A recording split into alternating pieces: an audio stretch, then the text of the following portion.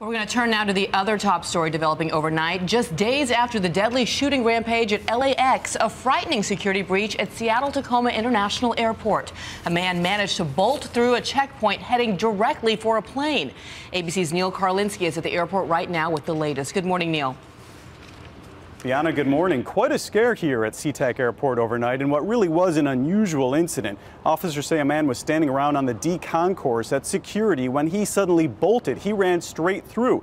TSA officers took off after him. However, he got outside through a door onto the tarmac. From there, they say he went up some stairs onto a jetway, and right before officers could catch him, they say he smashed a window and actually got aboard an American Airlines jet that was parked there.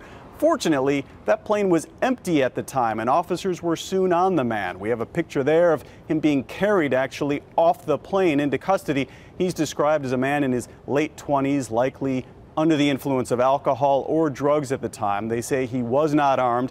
However, bomb-sniffing dogs were brought onto the plane as a precaution. Nothing was found. They say flight operations continued as normal. Passengers did not need to be rescreened. However, just a week from that shooting at LAX involving TSA agents, this was a scare that no one here really needed right now. Dan? Exactly, Neil. Thank you for that. More questions about security at America's airports this morning.